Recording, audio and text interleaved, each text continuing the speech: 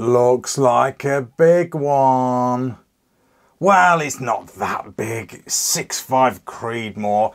It's big enough, I suppose. Nah, it's never big enough, is it? Nothing's ever big enough. Hi guys, this is RACKNLOAD. And no, I don't know where I'm going with that one.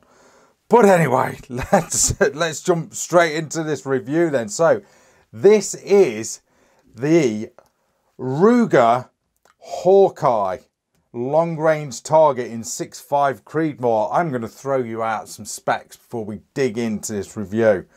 So, the stock is a speckled brown and black laminated stock. So, it's a wooden stock, laminated stock with this real nice coloration on, and it's really quite grippy as well.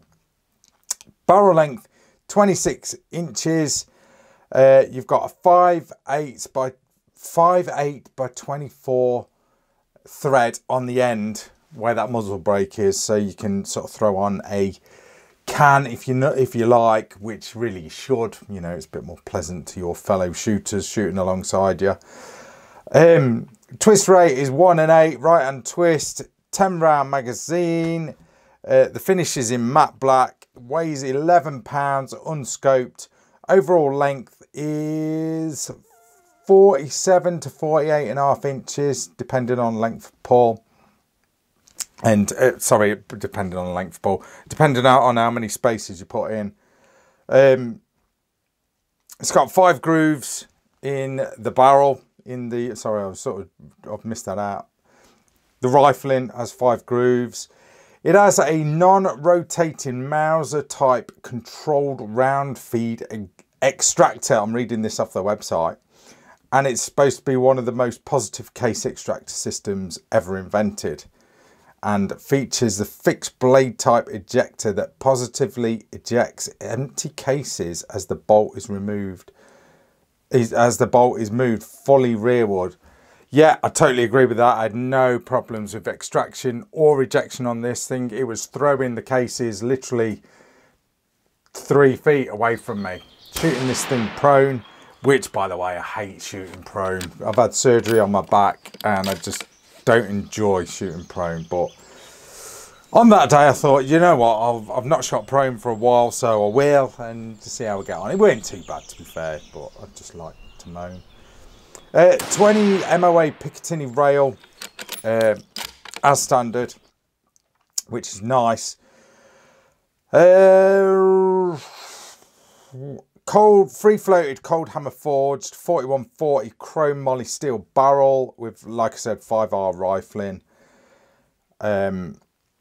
And yeah, that's pretty much it as far as your major, basically your major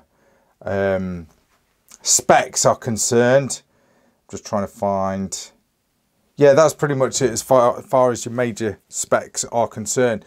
So, where shall we start with this thing then? Do you know what? I'm going to jump straight into accuracy because this thing is an absolute laser beam. And absolute laser beam. Oh my god. Yeah, even with me shooting. So now, like I always say, you guys are going to do way better than me. I know you are. So first of all, ignore the center target because that's my 0, just getting my shizzle together. So this was with what have we got? Cellular and Bellet tactical ammunition. And that was 140 grains. 140 grains, yeah, 6.5, full metal jacket, Creedmoor. Okay, let's leave that there. This is my grouping, 100 yards, slight breeze coming from that direction. If I'm shooting that way, it was coming from that direction. So, yeah, slight breeze, sort of 5 to 10 mile an hour breeze. This is my grouping, 100 yards. Ignore the middle, that's my 0. I don't know what happened there, that was just me. Oh, look at that. Look at that. I am happy with that. That was with Cellular and Bellet ammo, when I could say it. Hornaday Match, 140 grain ELD. Again, same conditions. Slightly better, I think. Slightly better with the Hornaday. Nice. Yeah. Nice. Lovely. And absolutely lovely. So yeah, this thing is accurate. That's factory ammo, guys. So you guys that like to reload and really sort of get scientific on your ammo, dude, you're going to get some nice groups. Way better than mine. Way better than mine. But that is damn accurate. Oh, I'm just wrecking the joint. That is damn accurate. And 6.5, as we know, is an accurate round, isn't it? I've not got the box for the... I have got some 3... Yeah, that was the ammo I was using, but this is a 308 box. But it's the ELD type ammunition with the red tip there, ballistic tip. So yeah, damn accurate. Right, let's take it from the top. And by the way, the combination that I was using with this rifle, as you can see, I was using this Hawk Sidewinder scope, and I've got to tell you, it is really nice scope. Yeah, people will be like, what sort of mount you got on there and why? It's a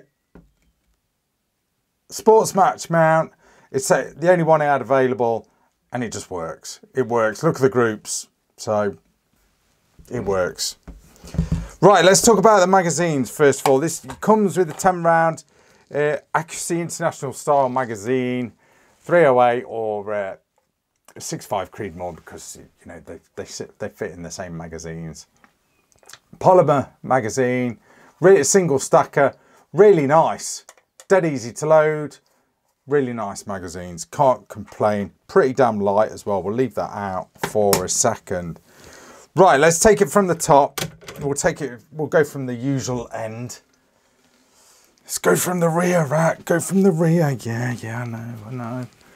No, we won't go talk any more about that, shall we? Because that's just going to be wrong in every way. So, nice soft recoil pad. Not that you really need it for 6.5, because it is nice and gentle to shoot anyway, but real nice soft rubber, grippy recoil pad there. QD cups either side. Have you ever used QD cups? I haven't, to be fair. Well, I think I did in my airsoft days, but that was about it. Sling swivel stud there. Ambidextrous stock. Now, yeah, totally ambidextrous stock. What I found when this by the way, is kindly on loan from Viking Arms.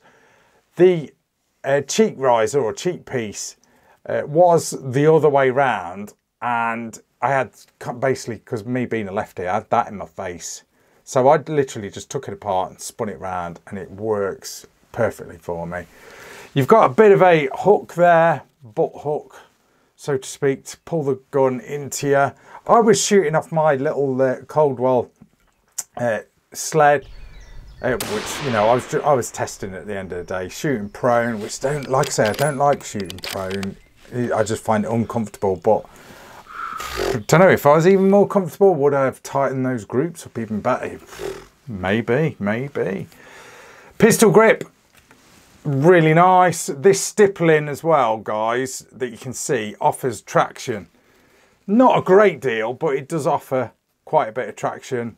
So it gives you a nice bit of grip there. So that's nice. Really nice patterning as well. I think when I was a kid, we lived in a house where they'd got that sort of pattern on the wall. Yeah, not good. Not that coloration though. So yeah, the pistol grip, ergonomics of this rifle, really comfortable. You've got a straight pistol grip there, which is all the rage at the minute. Everyone's liking straight pistol grips on their rifles, especially their target rifles. Moving on to the action itself, all is it steel? I think it is, you know. Let's give it the magnet test. Yeah, steel action. Okay, so it's no aluminium there. That is all steel action. Get rid of the magnet. All steel bolt as well. 3-position. Oh, I've got to put this down, guys. It is getting heavy. Ugh. So you've got. Let's talk about the bolt first. Let's get the bolt out as well. I'll say first. Let's talk about the bolt. To get the bolt out, you've got this lever here. If you can see it. Ugh, I've got to lift it up again. So this lever here, you just pull it out like so to the side. So if you pull that, and basically you can then not pull it out on camera. Yeah, pull it out on camera. There you go. And there is your bolt. So that's basically, you pull that lever to the side and then you can pull the bolt out. Not like a Remington 700 where you've got to keep finger on the trigger to extract the bolt. So nice solid bolt, you know, simple, solid, functional, and it just works, doesn't it?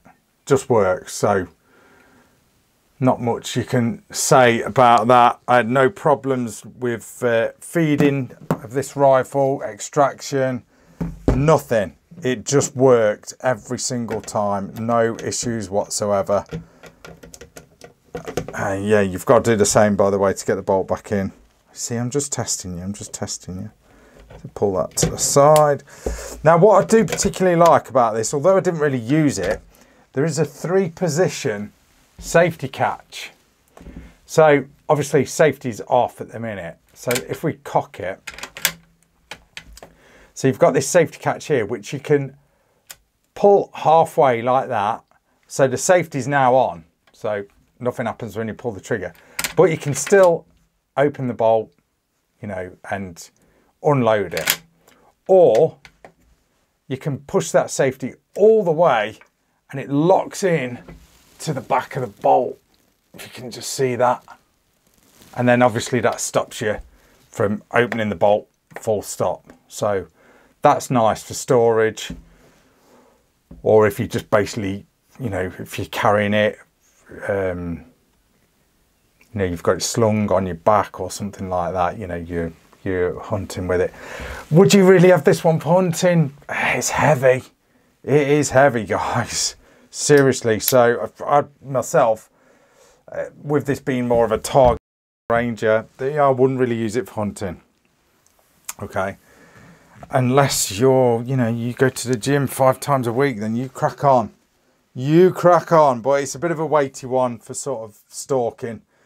I myself would use something a little bit lighter. Okay. This is built for accuracy. Okay. Accuracy. Yeah, of course, I know you need accuracy when you're hunting, but you know what I mean. It's not built for carrying around, you know, the moors or something. So it's not built for that. But what a solid rifle. Again, magnet test. Oh, the actual, well, looking at that, the trigger guard is aluminium. Trigger itself, aluminium blade. There is a large oversized magazine release, which is really nice. I love that. Just like a nice simple magazine release that works and does the job. Like I said, built-in 20 MOA on the Picatinny rail. That is as standard on this rifle. So you can really reach this thing out, really reach it out. Like I said, works really well with this Hawk. No, it's not a major high-end scope, but I was getting good results with this combination. And at the end of the day, I've got these, I've got this Hawk scope on test anyway. And a lot of people are like, "Oh, you only have Hawk on air guns." Well, no, I'm running it on centerfire, so that's another story. The magazine well itself is nice. Again, all metal, as you'd expect. Everything is just, you know, bang on. Magazines drop freely, so you're not sort of, there's no sort of tightness on the magazine, and everything's positive. A little bit rattly, but like I said, it's not a hunter. You ain't got to worry about, you know, being stealthily with this thing. Trust me, you ain't gonna be with that on the end. And then the underside of the Hawkeye long range, you have a piece of rail here, so you can throw on bipod. There is a bit more space in here, so it depends where you want to run a bipod or whatever you want to fit on it. Basically, you might want to put another rail on there of some description. you know, and run it off off a tripod. Who knows? It's however you shoot. Takedown nuts are there and there. Well, that's your major takedown nut there to sort of drop the action out. Well, there and there, basically. Trigger and all the action bits and pieces. Would you really want to strip it down? You don't really need to be fair. Straight out of the factory, if you're buying a factory rifle like this, you don't really need to take it out of stock. You can pretty much do everything that you need to do to it by just taking the bolt out. The trigger, this is a demo rifle. The trigger is really nice, to be fair. It really is nice. We'll give it a pull. You know we will. Right, let's give this trigger a pull. See what it's doing. It felt pretty damn nice, to be fair. So let's just give it a pull.